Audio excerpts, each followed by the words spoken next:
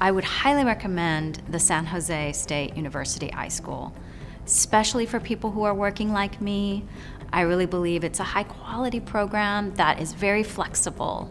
What really drew me to San Jose State was I felt that they'd been doing an online learning for so long. They probably knew a little bit about that. And San Jose State does a special class, the 203 class, which is a short class that you do prior to starting all the rest of your classes that teaches you that online environment.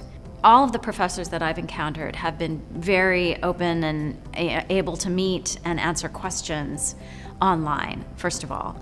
Second of all, I have a group of students that I did a project with in one of my core courses, and we still correspond as a group. And we support each other.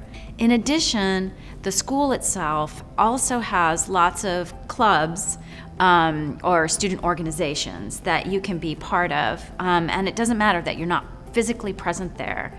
A lot of meetings are online, and you can be part of those organizations that way. It's okay not to know what exactly you want when you start, because the iSchool does a great job of describing the different types of pathways within the kinds of libraries that you can do.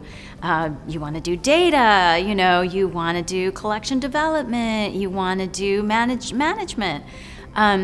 So they have classes for all of those things, and if you like more than one thing, that's okay. There isn't anything telling you can't take classes in that pathway or that pathway.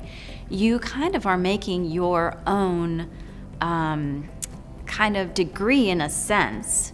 The flexibility in the classes is wonderful.